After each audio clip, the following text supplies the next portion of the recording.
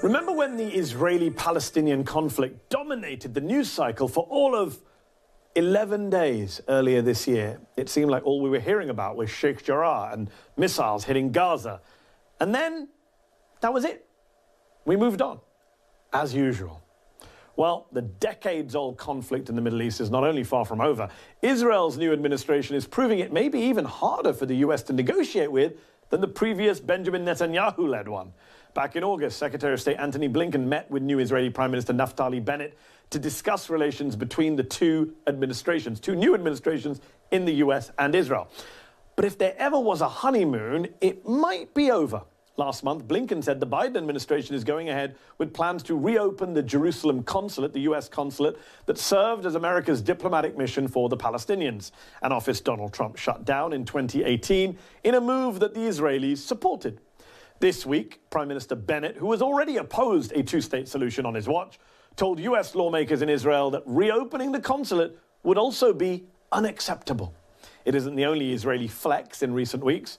Last month, Israel's new Deputy Prime Minister and incumbent Minister of Defense, Benny Gantz, signed an executive order declaring 6 Palestinian human rights groups, some of which are highly respected by the international community and which receive funding from European governments. He declared them terrorist organizations tied to the Popular Front for the Liberation of Palestine, or the PFLP. The move to instantly outlaw the groups without a trial or right of response has drawn international backlash. And if it wasn't bad enough for a democratic country to just come out and ban civil society groups, there are now 2 new developments to this story. Multiple media organizations have all recently seen a confidential Israeli dossier that the government sent to EU countries back in May to convince them to stop funding those 6 groups, though NBC is not one of those media organizations. These outlets, they found that there was little concrete evidence, and the Israelis failed to convince European countries to stop funding the groups. The evidence they did cite was largely based on grueling interrogations with 2 Palestinian accountants, one of whom, I kid you not, according to the dossier, said the financial ties to the PFLP that he was referring to were based on receipts which were used for activities such as dabka courses, a traditional Palestinian dance, in Ramallah, Bethlehem, and Jerusalem. The second part of the sentence, from which it is understood that the receipts referred to a dance class, was omitted from that Israeli dossier. Shock, horror. But wait, the story gets worse. This week, security researchers from the non-profit group Frontline Defenders disclosed that spyware from the notorious Israeli hacker-for-hire company, the NSO Group, was detected on the cell phones of 6 Palestinian human rights activists, 4 of whom, surprise, were employees of the recently banned groups. NSO has said it has no information on who is being monitored by governments using its software. Regardless, last week, the US government blacklisted the NSO Group for its earlier alleged targeting of journalists, rights activists, and government officials in several countries around the world. And the NSO's biggest state supporter, the government of Israel, is now lobbying DC to take the company off the blacklist.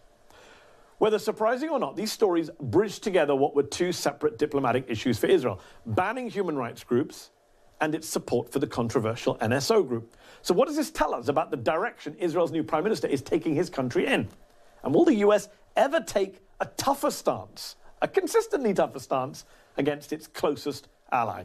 Joining me now to discuss all this and more is Martin Indyk, a former US ambassador to Israel and Assistant Secretary of State for Near East Affairs. He also served as President Obama's special envoy for the Israeli-Palestinian negotiations, and he's out with a new book on Henry Kissinger, Master of the Game, Henry Kissinger and the Art of Middle East Diplomacy. Martin, welcome back to the show. Let's start with what's going on in the news. You said in the past that Naftali Bennett becoming Prime Minister of Israel will, quote, be a kind of collective sigh of relief in Washington, that, quote, the comfort level would be a lot higher for the Biden administration. But Martin, taking the two-state solution off the table, labeling Palestinian rights groups, some of which are very respected internationally, as terrorist groups, how is that bringing any kind of relief? How is that better? Remember, even Netanyahu didn't dare ban these groups and smear them as terrorists. Well, good to be with you again, Mehdi, and thank you for having me. You know, I think that the Netanyahu relationship with the United States had become so toxic with democratic governments like the Obama administration that was the relief that I was referring to. Netanyahu, let's remember, was the Israeli prime minister who took his campaign against the Obama administration's efforts to negotiate a nuclear agreement constraining Iran's nuclear activity to the Congress behind the back of President Obama and attempted to undermine his whole policy. So it was a very confrontational time. With Bennett and his counterpart, Yair Lapid, the foreign minister, there is a different approach, although we can come to talk about the things that you highlighted, but the approach is designed to kind of take down the confrontational approach to the United States and try to work with us, particularly on the issue of Iran, even though there's a disagreement about how to proceed. It's not being done in the way that Netanyahu did it. So that's the relief part of it. But are there differences and disagreements? Definitely. And the ones you highlight are important ones, and you didn't even get to settlements. No, didn't even get to settlements. That's how many things are going on. But here's a question for you, Martin. Doesn't it go beyond disagreements? When our other allies in the region, forget our enemies, forget the Irans and Russias and Chinas, when our other allies in that region, when Turkey, Saudi Arabia, Egypt, the UAE, when they go after human rights groups, we, the United States, make sure to denounce it, even if it's just a statement, but we criticize them, we call them out, we say it's wrong. Now Israel's doing it. Why aren't we denouncing them in the same way? Well, first of all, I think it's important that in the case of the NSO, the spyware company, the Commerce Department labeled them a danger to the American national interest and blacklisted them. That was a pretty severe move. And I don't think you could say that we're dealing with them with kid gloves. Okay, I will come back to the NSO. I do want to come back to the NSO group. Just deal with my question about human rights groups. When a Saudi Arabia or a Turkey goes after a human rights defender, we call them out. 6 human rights groups in Palestinian territories blacklisted, called terrorists. Why not the same reaction to Israel's authoritarianism? Well, I think that the reason, and you're not going to be satisfied with this, is that the administration is still looking at the evidence that the government of Israel is providing them. And there seems to be some smoke there. I don't know, because I haven't seen it, so I can't make a judgment. But I think there's a delay here while they actually look at the evidence and make a decision about it. I mean, the journalists who have looked at the evidence, as I mentioned, suggest it's nonsense. But let me ask a broader question related to that. You've been part of the foreign policy establishment in D.C. for decades, going back to the 90s. You know that supporters of Israel always suggest that Israel's being picked on, singled out is the phrase, and that it's anti-Semitic to always go after Israel. That's how criticism of Israel is often described. But isn't the reverse the case, Martin, that Israel gets away with doing things to the Palestinians that we condemn and denounce elsewhere, to the point where you have this phenomenon known as Progressive Accept Palestine, PEP, people here in the United States who condemn human rights abuses everywhere except Israel and the occupied territories? It's pretty blatant, is it not? Well, I think there's a kind of double standard used on both sides. Israel is often charged with criticism, is criticized and attacked in ways that other countries are not, and held to a higher standard on a whole range of human rights activities. In particular, you referred to the war in Gaza and the extreme criticism that came against Israel, including from Democratic members of Congress, including from strong supporters of Israel on the Democratic side in Congress. So it's not all one way, but there is I think a basic reality that I know you're not going to accept or consider fair, but Israel is our ally, and we do treat it differently to the Palestinians, who are not our ally, but we have an obligation to support their rights, including their right to self-determination. I'm not disputing that reality. I'm not that naive. But what I'm saying is it goes beyond the ally argument, because I gave you examples of other allies that we are willing to criticize. So it's not just about being an ally. It's something, there's a special exception there given. And let me give you another example. And this is not an ally, but just in terms of human rights. There have been multiple reports of the scale of surveillance that Palestinians in Israel and the occupied territories are facing. The Washington Post, I'm sure you saw, reported on the expansion of surveillance through facial recognition programs across Hebron, a mass data collection system that former Israeli soldiers have called the Army's secret Facebook for Palestinians. Then you have the reports that high-ranking Palestinian diplomats, Palestinian activists have been hacked by spyware from the Israeli-owned NSO group. And I just look at that and I wonder, Orwellian mass surveillance of minorities in Xinjiang, China, gets rightly condemned here in Washington, D.C. But surveillance of Palestinians in the West Bank, it's not a story, really. Outside, good for the Washington Post, but doesn't make it into kind of congressional denouncements. Well, in the case of the NSO, as we said, the Commerce Department has put them on their blacklist, and it's done so because of the way in which this spyware is being used to violate human rights. And I don't know whether that includes the Palestinians, but let's take the Washington Post report on its face value, and therefore it would apply. The Commerce Department has taken a strong position. It didn't do that without the White House and the State Department endorsing it. So I do think there is a concern for Palestinian human rights. It may not be exactly the way we treat other countries, let's say, because, there is an exception made to Israel because Israel is regarded as our ally. So speaking of how to deal with our ally Israel, I want to talk about your new book, Master of the Game, Henry Kissinger and the Art of Middle East Diplomacy. You go through years of Kissinger's diplomacy in that region in hopes that the US can learn lessons from it.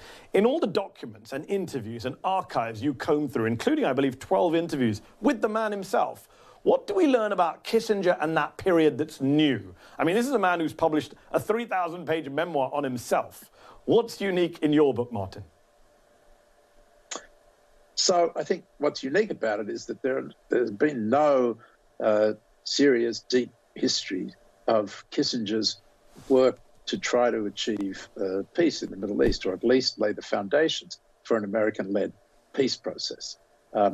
And a lot of the controversy about Kissinger is focused on his activities in other areas of the world, mostly when he was National Security Advisor, whether Vietnam, Laos, Cambodia, Chile, and so on, and Bangladesh. But here, Kissinger was trying to make peace, or actually trying to establish order using the peace process as his mechanism. And he was quite successful at that.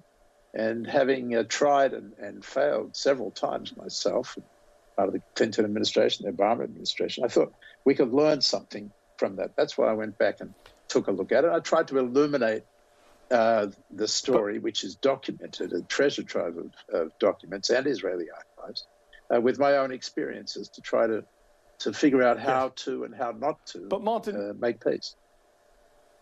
Martin, isn't Kissinger, though, an embodiment of everything that's wrong with US policy towards Israel? I mean, he was openly biased, as even you acknowledge in your book. We know he said himself his policy was to, quote, isolate the Palestinians. He refused to basically acknowledge their existence, blocked the PLO from negotiations at the time. He embodied the double standard towards the Israeli-Palestinian conflict. And yet you're saying, including in a recent piece in The Atlantic, perhaps Biden could learn something from him. Do you really want us to go backwards to the 70s in our approach to the Palestinians? No, I don't think Kissinger's approach to the Palestinians today is the same as it was in the 1970s. Let's think back to the 1970s, before you were born, I guess. But in those days, the PLO was an out-and-out terrorist organization. On Kissinger's watch, they murdered 2 American diplomats in Sudan. And they were dedicated to the overthrow of King Hussein in Jordan, another ally of the United States, and to the destruction of Israel. So it's not unreasonable that Kissinger took the position he did at the time. But nowadays, he accepts the idea that the Palestinians should have a state. And he talks specifically about the need for the Palestinians now to have attributes of sovereignty. Yeah. A state in the making, and that's part of his gradualist, incremental approach, which I think is very relevant today to a situation in which the Palestinians are so divided and the Israelis are so divided that neither side can find a pathway to get to a two-state solution.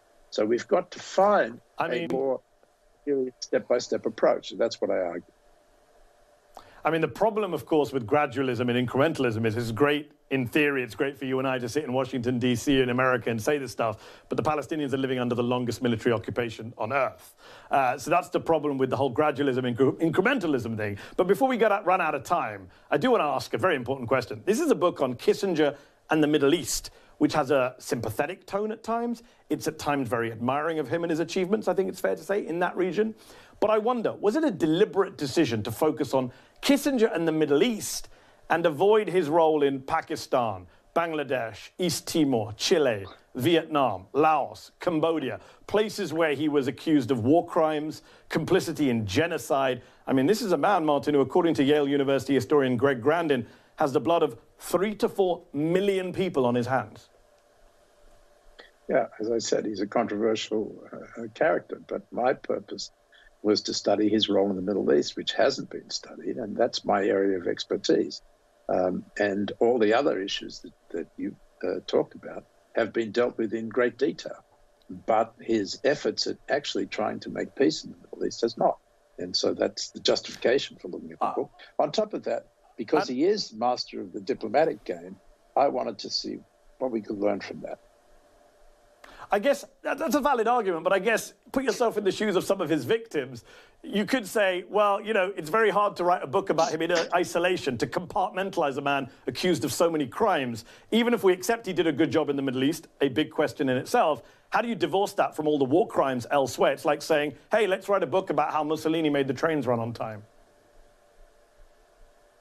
Well, I'm not divorcing it from it. I'm just focusing on one area, as the other books have focused on those areas, like the Blood Telegram. I looked at his role in Bangladesh. So I'm not ignoring it. I stated up front in the book itself. And the book itself, while admiring of his diplomatic prowess, is nevertheless quite critical of opportunities he missed to avoid the Yom Kippur 1973 war, and opportunities I think he missed and document there to make peace, particularly to advance the cause of the Palestinians at that time in a Jordanian context, which could have changed the whole trajectory of the Palestinian cause in a more positive way than the way it turned out.